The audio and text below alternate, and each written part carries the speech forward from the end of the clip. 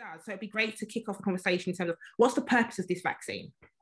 Yeah, I mean, it's a really sensible question. And when I'm doing vaccinator clinics, it's always the first thing that we explain to people. So the purpose of the vaccine, the first and foremost, the main purpose of the vaccine is to protect the person who is having the vaccination against COVID-19.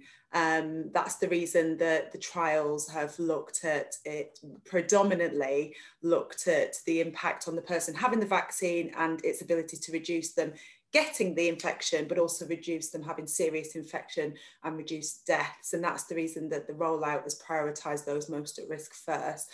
So first and foremost, the purpose is it helps your body build an immune response to one of the proteins that's on the virus, so that if you ever actually then encounter the real virus, your immune system is primed and ready to deal with it very quickly. The second and third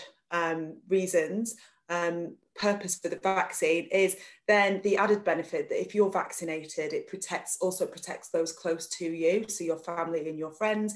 And the third benefit is it also protects the wider community. And originally the research didn't look at transmission, at whether the vaccine prevented you transmitting the virus. That wasn't the primary aim, but now we're learning that it's highly likely that it does. We don't know to what extent. So being vaccinated also protects other people as well.